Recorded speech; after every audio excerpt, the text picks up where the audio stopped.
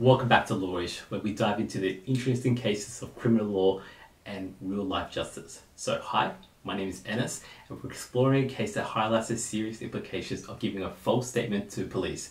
This case involves theft, deception, and the worst thing, affecting vulnerable people. So join me as we unravel this case and dive into the legal consequences. Okay, so in a shocking turn of events, a 47-year-old female disability worker, let's call her Hassan, was sentenced to 24 months imprisonment for making false statements to the police and stealing from her disabled and terminally ill patients. This case unfolded at Burwood Local Court, which was a series of 15 fraud-related charges. So, between December 2018 and October 2019, Hassan, a resident of Blacktown, exploited her position of a disability worker. She stole over $40,000 worth of cash, jewelry, and really sentimental items valued from people in their care. This investigation, led by Campsie, Burwood, and Blacktown police, it was a most intense one where Hassan was arrested at a pawn shop. Initially charged with 22 counts, she ultimately pled guilty to 10 charges of stealing from dwelling. So that means from their home. Hassan's background played a key role in understanding her motives.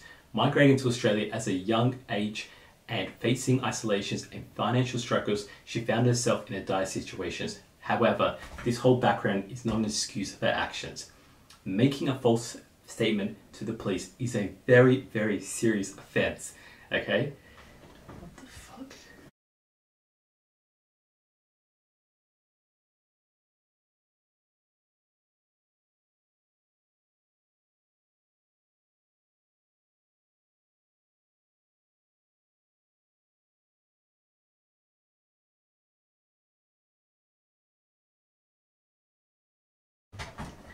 Hassan's background played a key role in understanding her motives. Migrating to Australia at a young age and facing isolation and financial struggles, she found herself in this very dire situation. However, this whole background does not excuse her actions. Making a false statement to the police is a serious offence in New South Wales, outlined under Section 547B of the Crimes Act. In Hassan's case, her false statements relating to the claiming of ownership of the stolen items. So let's talk about these false statements. These range from lying to the police to get someone in trouble, to making false police reports, to providing false witness testimony. Each of these acts carries severe legal repercussions. The penalty for making these kind of statements can include imprisonment or fines, or even both. In this case, Hassan's actions were described by the magistrate as opportunistic, brazen, and discreditable. So just dismiss the entire defense.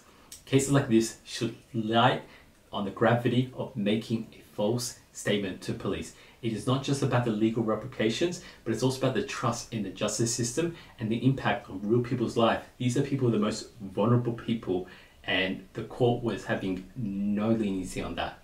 So essentially, in conclusion, the case of Hassan is a stark reminder of the consequences of exploiting trust and breaking the law.